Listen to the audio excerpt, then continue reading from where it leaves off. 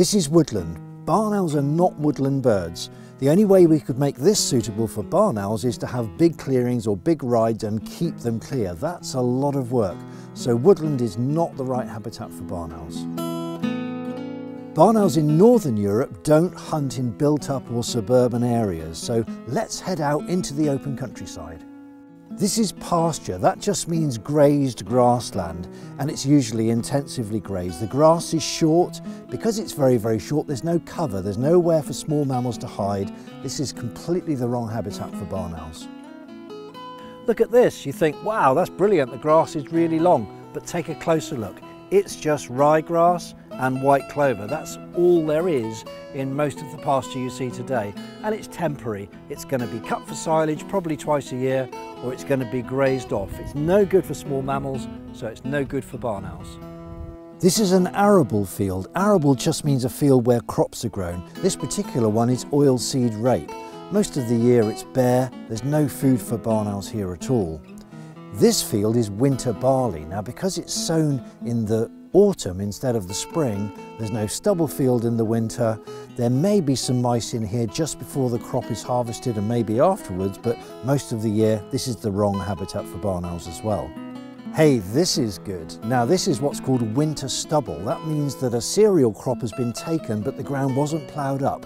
When they take the cereal crop, very often little bits of grain are left on the ground, and this is an important food resource for wildlife in the winter, and mice will go out into the stubble field and barn owls stand a good chance of catching them. So this can be a good barn owl habitat. This is rough grassland. This is way and above the best habitat for barn owls in the UK. It contains small mammals all the year round, mainly field voles, but also wood mice and common shrews. These three species alone account for 82% of what barn owls in the UK eat. So if we want to encourage barn owls, this is what we need to create: rough grassland. All kinds of things can make grassland look rough. Sometimes there's bracken, or there's nettles, or there's brambles or something, but here it's the grass itself that makes it look rough. It's so thick, and that's the fantastic thing for barn owls and for small mammals, is the cover. Small mammals can hide here, and the best thing of all is the litter layer. Now, if we part the green grass and look down, we can see this dead looking flat grass. That is the previous year's grass, which has collapsed and is now being grown through. You can approximate the depth of it by the length of your index finger. This is about 7 centimetres deep. It's fantastic. And this is where field voles will make their tunnels. And you can see here, look, where the field voles come out to graze. They basically just eat grass. So they're nibbling off the grass around here, carrying it back into their little tunnels. And this is full of voles. And it's also a fantastic habitat for lots of other things too. And when we arrived here to do this bit of filming, right here, look, there's fresh deer droppings. We see a lot more deer in rough grassland than we do in short grass.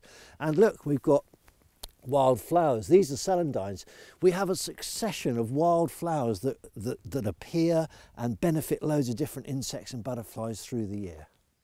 This is barn owl heaven. This is a fantastic habitat for barn owls and lots of other wildlife. So let's make some rough grassland. A litter layer is just the previous year's grass that's died back. Stop the grazing or cutting and just let the grass grow through the spring and the summer.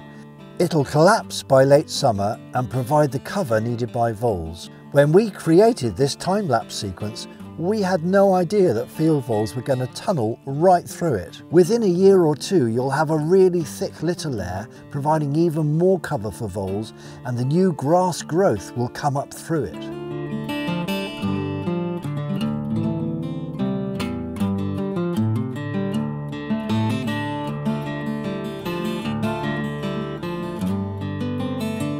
Rough grassland does need to be managed, otherwise it will become overgrown with brambles and scrub and bracken. Basically, the best way is to graze it with cattle. The best time of year for cattle to graze rough grassland is at any period from late summer through to late winter. If you don't have cattle, another option is to use a topper.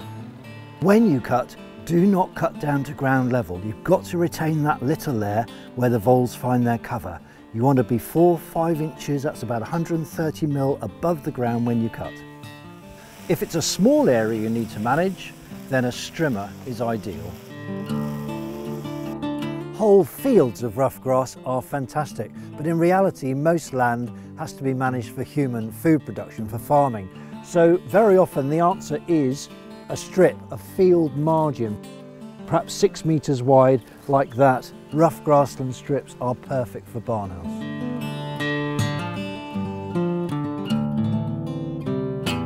You can find more information on the Barn Owl Trust website, and if you'd like to make a donation to support this work, that would be wonderful.